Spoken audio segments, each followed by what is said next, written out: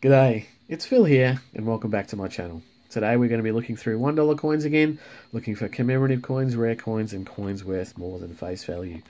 Again, we've got my $1 collection book already partly filled with the commemorative coins that we've found so far. Also we have the Great Aussie Coin Hunt #2 book that I'm trying to fill for the very first time. The $1 coin that we're looking to close off this book is the $1 Qantas Centenary coin from 2020. Let's hope we come across one of those.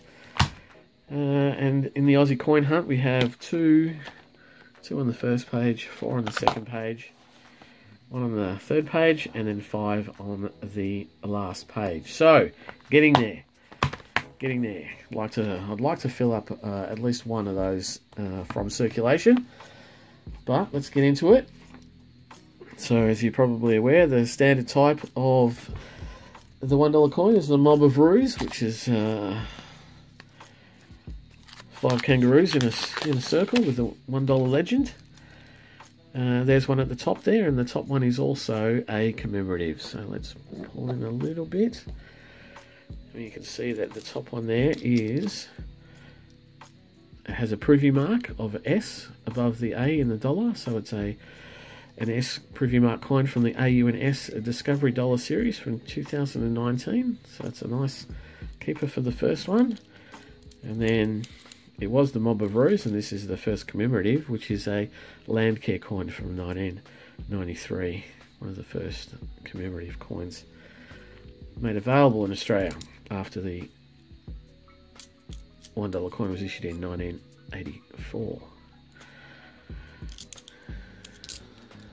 So, and there we have the 1999 International Year of Older Persons. 1999. So I pulled the Mob of Roos to one side, just looking for the commemoratives. There's another commemorative, the APEC Australia 2007 coin.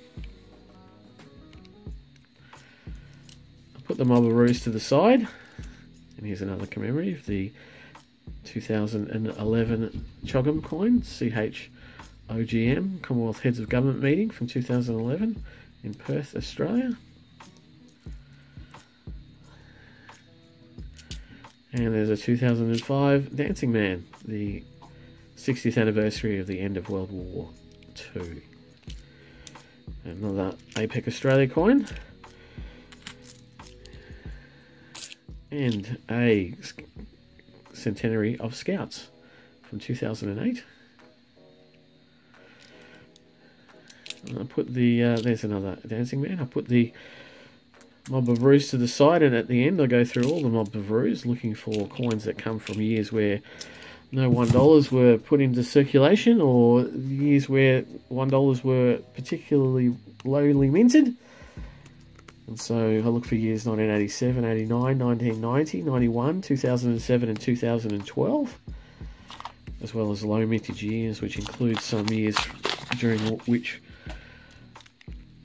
the centenary of Anzac coins were issued from 2014 to 2018 inclusive. When I've already mentioned a commemorative coin for the first time in the day, the second time I see it I just lay it down again, so we don't need to go through it. We just see it and we don't need to explain it again, really. And here is our first 100 years of Anzac, The Spirit Lives. In 2014, that's the most highly minted of the Anzac years, so that goes at the top with the not rare commemoratives, or the common commemoratives. And there is another 2007 APEC coin. We'll also look sometimes for the reverse of the 2016 coin. We try and find the changeover coin. It's a lowly minted coin that there's only about 500,000 of those issued, so they're quite rare and they're quite valuable to collect. Here's another privy marked $1 coin, Mob of Roos, the S again, from 2019. That's 2 S's. So sometimes you'll see me flip them over, sometimes you won't, but I'll certainly, when I go through all the coins at the end, looking for that coin. And this is a Sir Charles Kingsford Smith, 1997.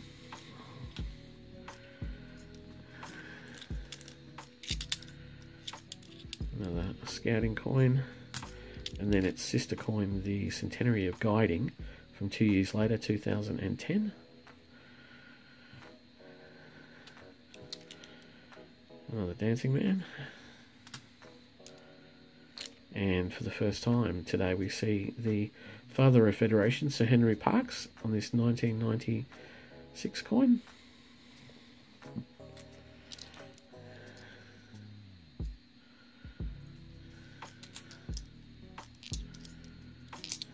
And for the first time we've also see this 2002 Year of the Outback.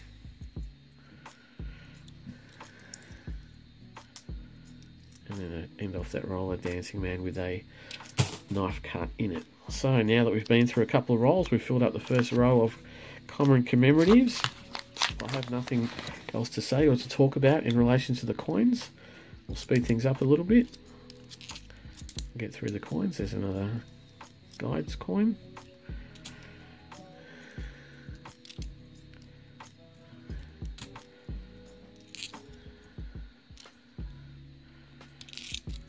And we have another, well, for the first time today, sorry, a Centenary of Federation from 2001. We'll check that coin particularly for rotation errors, because there is a propensity for that to be rotated. And here we have another preview marked coin, the preview mark A from the 2019 Dollar Discovery series. So we have an A and an S, just missing the U to cover that series off. Bit of a dirty 2007. Another Centenary of Federation that we will check for rotation errors. And another one.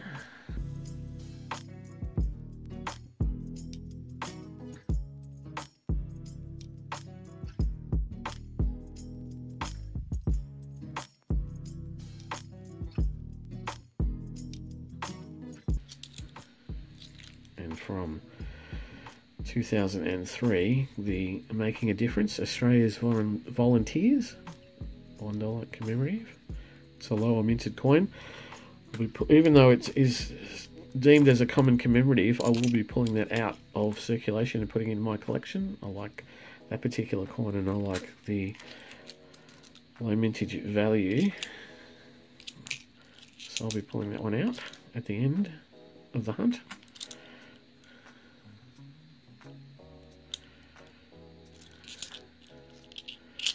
There's another Anzac, and it is a 2015. So this is a lower minted coin of the Anzac series from 2015. 2014 the highest minted. 2015, 16, 17, and 18 more lower minted. It's a very shiny 1984. I'll put that to the side, but I've been finding a few of those lately, so I may not necessarily keep that. Here is a Centenary of Women's Suffrage from 2003, is it? Yep, 2003.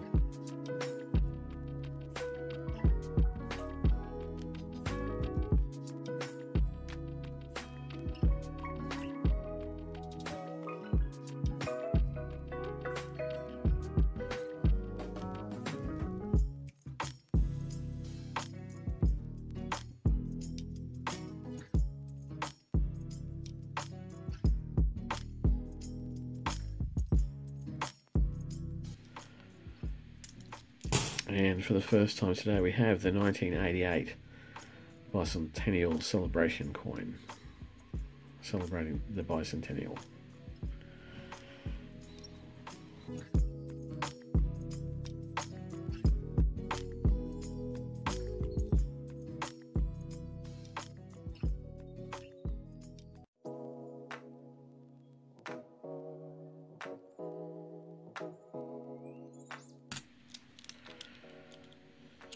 And for the first time today, we have a 2001 International Year of Volunteers.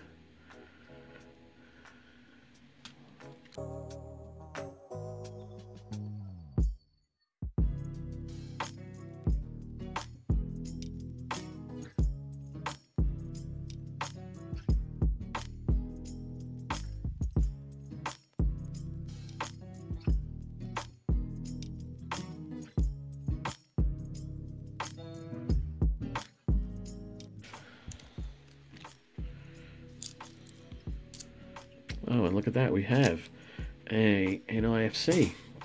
So that's the second time in 2 hunts we have a Possum Magic $1 from the Possum Magic set in 2017. That's a great find. I haven't found any Possum Magic $1 coins for a considerably long time, and certainly it's a great find for 2 NIFCs in a row, with the Wiggles 30-year coin last week, and this week another not intended for circulation coin. It's great.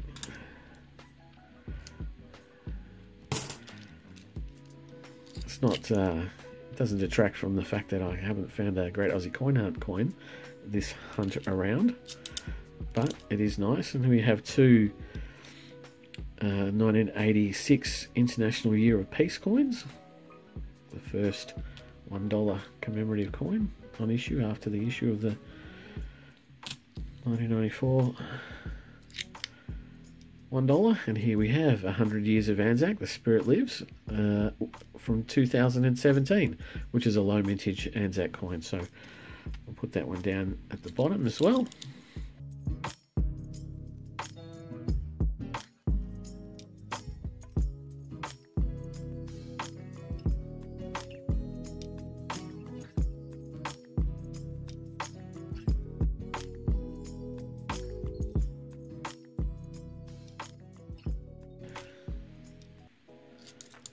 Oh, and there we have it. And Z for Zooper Dooper.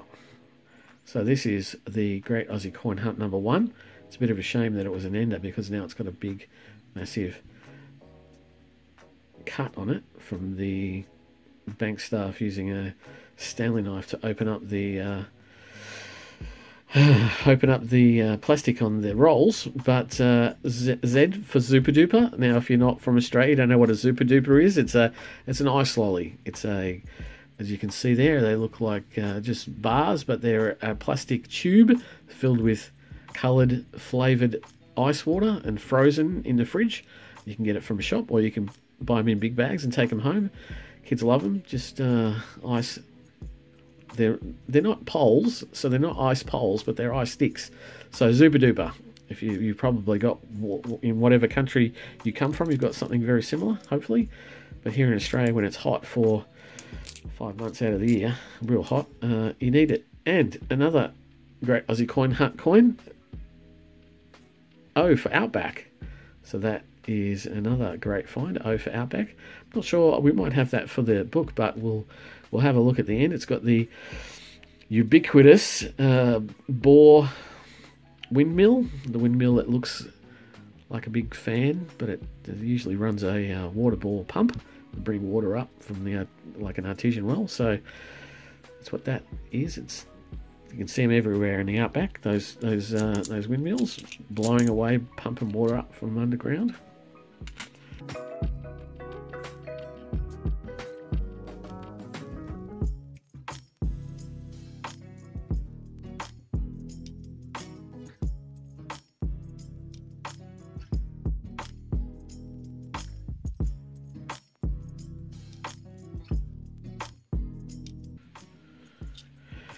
And I've just noticed the year on that. This is a Mob of Ruse, but it's from 2014, which is currently the lowest minted Mob of Ruse, with just over 1 million minted. in 2014, so it's definitely a keeper. I would have probably, most likely would have picked that out at the end of the hunt, but spotted it going through. That's not where that one goes.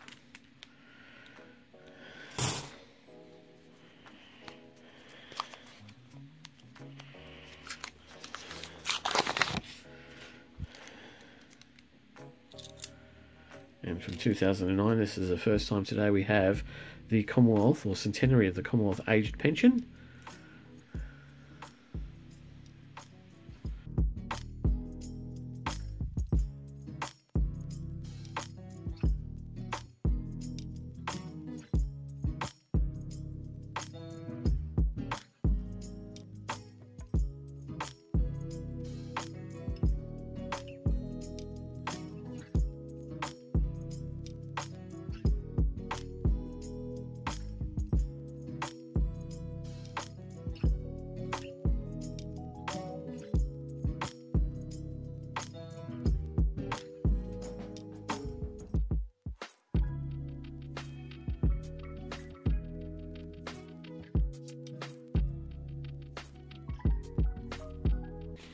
And so, just like that, we're on to the last roll. No sign yet of the centenary of Qantas, 2020 coin, but we have so far have got a significant amount of really nice coins. Some definite keepers, and some really low minted stuff.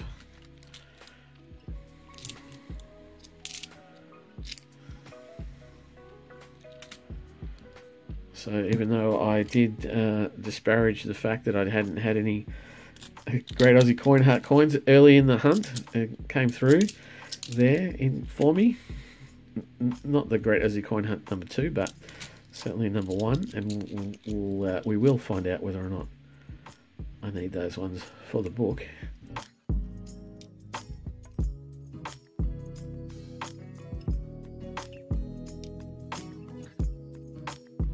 And that's it. Epic Australia finishes that off. So, what a great hunt. Look at these two. Well, these three, really. The Possum Magic, not intended for circulation, and the Great Aussie Coin Hunt number 1 coins. They are certainly great picks. Certainly well less than a million minted of each one of those. That will most likely be the lowest minted of all of those. But then also we have the 2014 Mob of Ruse, which is just on a million.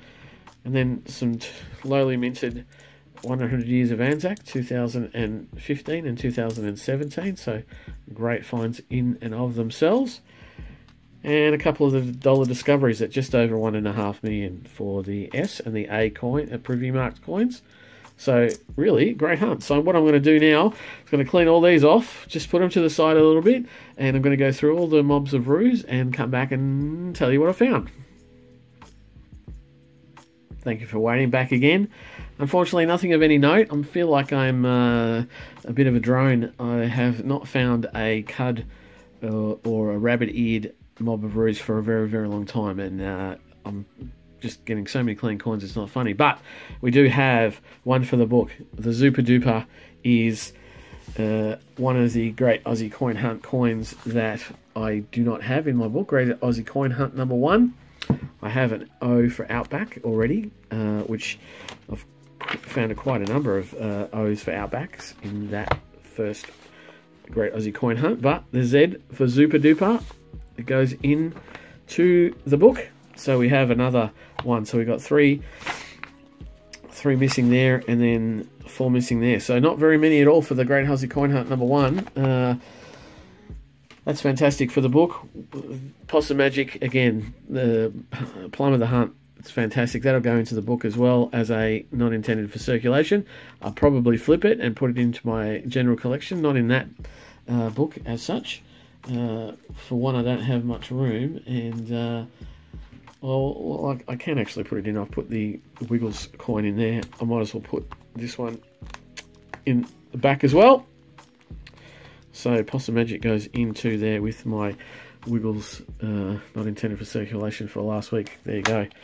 And we'll put the rest into the collection. So thank you very much for watching. If you like what I do, please think about liking and subscribing. Let me know in the comments if you'd like to see something different, or if you'd like to know more about noodling as I go along. But for now, for a couple of days at least, I will see you next time. Bye.